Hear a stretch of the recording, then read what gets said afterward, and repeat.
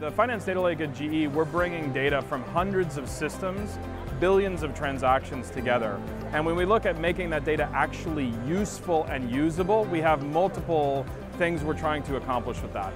The first is we're trying to understand and to explain events as they've happened.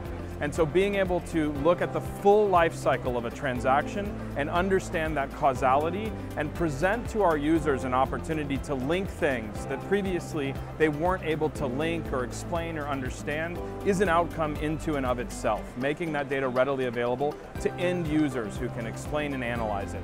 The other thing that we find is incredibly useful in the data models we're able to engineer as a result of the insights we gain from Io-Tahoe is to take that same causality and relationship to drive and improve better data science models and outcomes, to be able to do things like drive predictions and anomaly detections in ways that we weren't able to do before.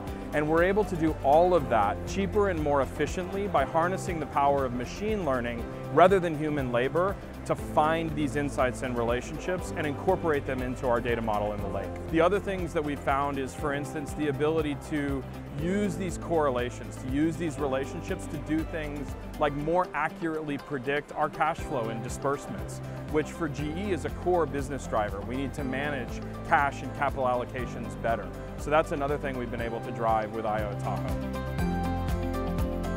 You know, what does this relationships mean for our company, right? In a financial and an operational finance domain, you really need to understand the causal behavior, what's happening and why it's happening, right? And for you to really be able to understand that, you need to be able to stitch the life cycle of a transaction and the relationship that it holds. So what Io-Tahoe is really helping us is really find those relationships, unfold them, so that then we as a team can really present that to our customers and our functional users who can then build analytics on top of it to really discover different patterns. We are really leveraging the power of Io-Tahoe.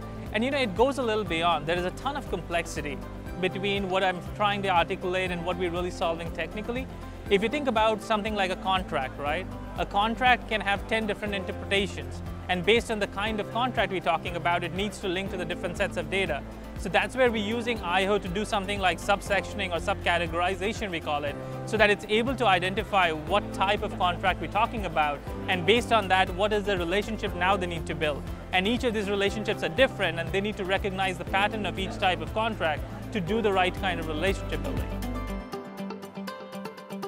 There's a huge difference in terms of like how we can define the framework, whether it's an ETL framework or it's a data modeling, to link the two different data sets is a huge help, and it has introduced a lot of opportunities for us to find out the unknown relationships that you could have never imagined, could have discovered in a short period of time.